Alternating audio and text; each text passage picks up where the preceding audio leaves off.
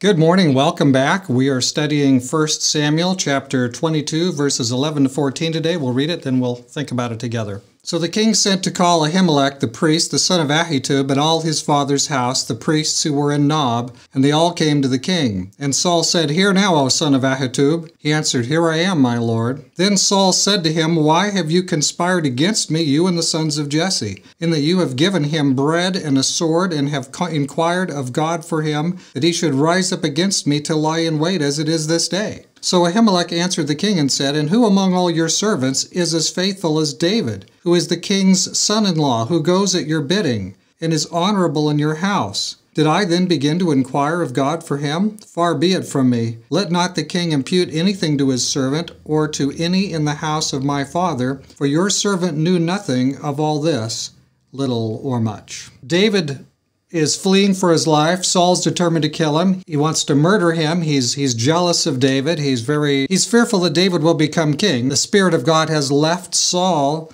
Saul is relentlessly pursuing David. David decided finally he had to leave, and he went to the priests, and he recovered there the sword of Goliath. And at that time, Doeg the Edomite was there. He saw that, and he came back and he reported that to Saul. Saul is behaving petulantly. He's kind of filled with paranoia. Everybody's out to get me. Why doesn't anybody want to help me? It's reported to him that David went to the priest, and so now he's called the priests, and here they all are. They report to him, they come to him, and they deny they have any collusion with David, which is true. We know from reading the story that that Ahitub was fearful when David came.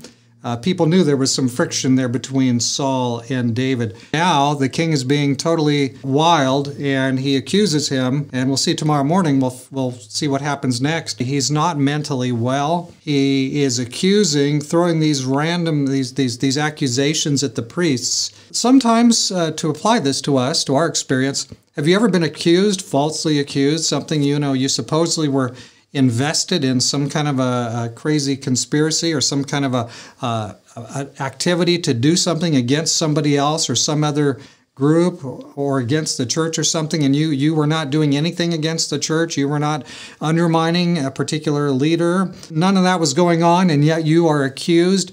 Well, if you hang around long enough in this poor world, you'll probably be accused, whether it's in a civil way or even within a church structure. They come before him faithfully. There they all are. There's 80 more of them here. And they're simply denying they had anything, which is all they can do. What else can they say? They didn't have any plot with David. And so sometimes you will be falsely accused in this world. Well, what of it? Plan on it. Just plan on it. There are going to be times when you are mistreated, you are claimed to have done something you didn't do.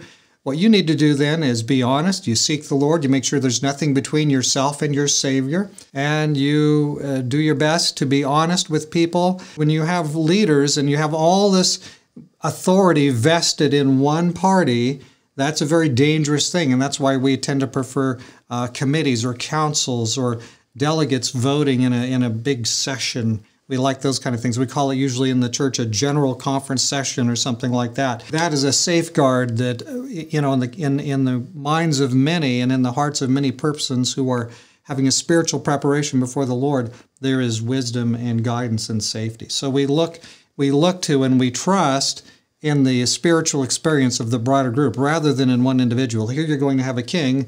God said, you don't want a king, but they wanted a king.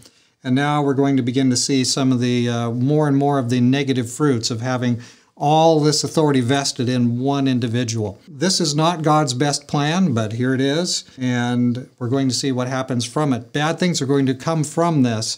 The priest, all he can do is be honest here about what they did or didn't know, and I think he's trying to be honest about that. Okay, let's pray. Dear Father in heaven, we are glad that you are the ultimate judge. You are on your throne at all the time. If things come against us that are untrue or unfair or that are misconstrued or that people think evil of us when they should think well of us, Lord, we know that ultimately we can trust you. Thank you for hearing our prayer, Lord. In Jesus' name, amen. So, God be with you in all of your challenges, even if you are falsely accused before the government or the brethren. The Lord loves those that are seeking to do right.